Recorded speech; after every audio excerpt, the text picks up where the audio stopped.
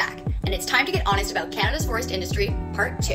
Finding number 2, Canada doesn't report on how much total forest area has been logged to date or how much forest area remains unlogged. This means we don't even know how much damage has been done. If we were a forest-dependent species, we'd be paying much more attention to logging's total impact on the landscapes we call home. Canada also compares the speed at which they log to the entire size of a forest, as opposed to the much smaller parcel of land that is actually viable to log, which means we're clearing trees a lot faster, and the real logging rate is much higher than Canada is admitting.